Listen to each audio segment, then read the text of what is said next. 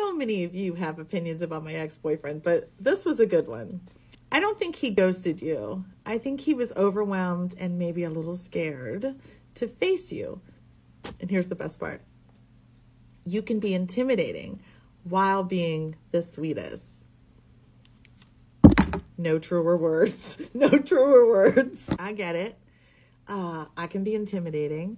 I think that comes from the fact that I generally speak with a lot of confidence in what I believe. I'm a very passionate person. That can come across as I know it all.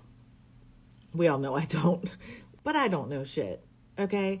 I'm just a normal girl who is not a psychiatrist or a psychologist or a therapist or a licensed anything, okay?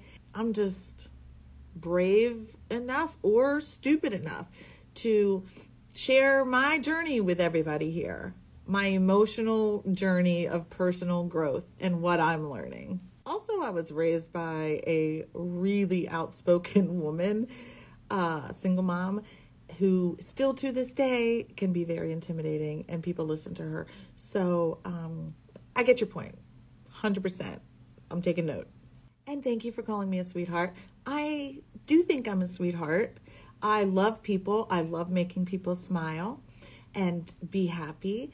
And that's probably a trauma response from what I'm reading, that it's called the fawn response, and you're a people pleaser and you're trying to fix people and please people and make everybody happy to be in control of the situation. Yes, I know I'm that too.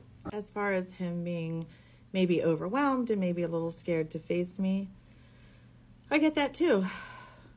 I mean, I don't know what the truth is. He hasn't reached out and told me what the truth is, but I see your point.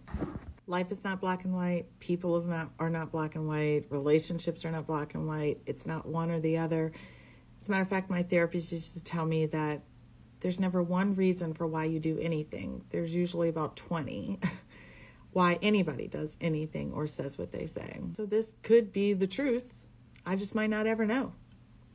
And that is what I got to get used to.